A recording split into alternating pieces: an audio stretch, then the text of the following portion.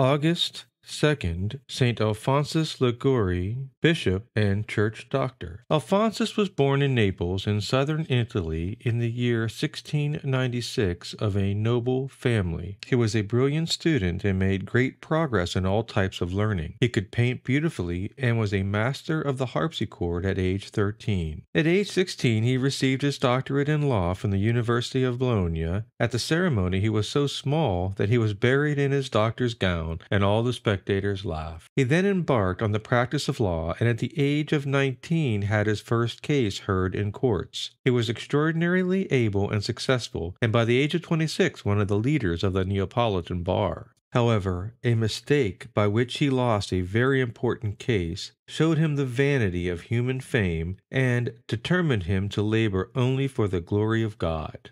Alphonsus abandoned his career as a lawyer and dedicated himself to pious exercises and charitable works. On August 28th of the year 1723, as he left a hospital, he found himself surrounded by a mysterious light. He felt the earth shake under his feet, and an interior voice said, "Why do you wait to leave the world and give yourself to me?" Alphonse left the hospital and went to the Church of the Redemption of the Captives. He laid his sword at the feet of the statue of Our Lady of Mercy and made a solemn resolution to enter the ecclesiastical state. He prevailed over strong opposition of his father. He then renounced his right of firstborn and started to study theology from his home. He was ordained in December of the year 1726 at the age of 30. For 6 years, he developed an intense apostolate, giving missions and preaching to the people, especially the poor classes in rural areas. Later, following the counsel of a bishop, he founded the Congregation of the Most Holy Redeemer, or the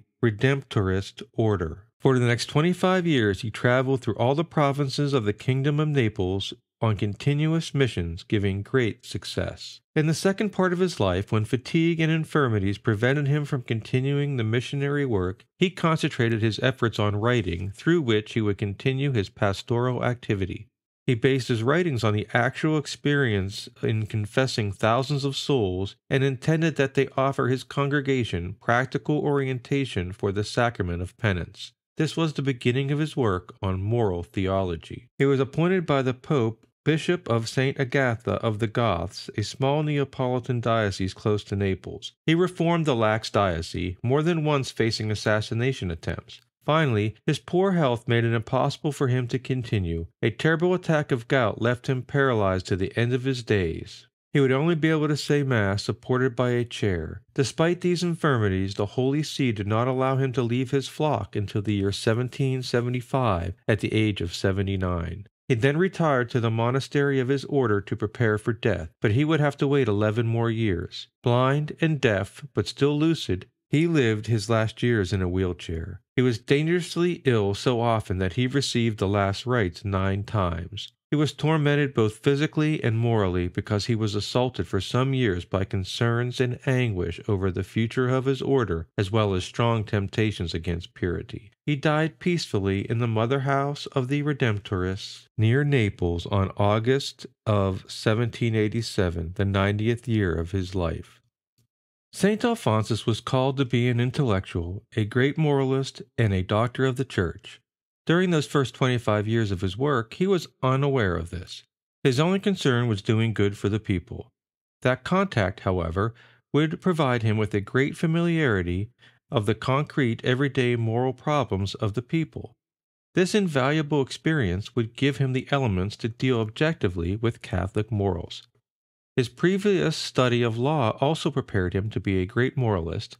Saint Alphonse fought to the end of his life. He was a great saint, a bishop, a doctor of the Church, a moralist, a founder of a religious order. With a life so replete, he was nonetheless still tormented by all kinds of spiritual temptations at the end of his life. He did not succumb to them, but God asked him to fight against them to the very end. Only by the time of his death had peace returned to his soul. One last fact from the life of Alphonsus. In the last years of his life, when he was in a wheelchair, every day a brother used to take him out to the cloister gardens for a little air. One day he asked the brother, "Have we already finished the rosary?" The brother answered, "I do not remember if we finished them all, but I am sure that we got as far as such and such a mystery." Then Alphonsus began to pray the mysteries he was not sure he had said. The brother protested, "But my father, you are dispensed from saying it because of your age and state of health." He replied, "If I did not pray my full rosary even one day, I would fear for my salvation."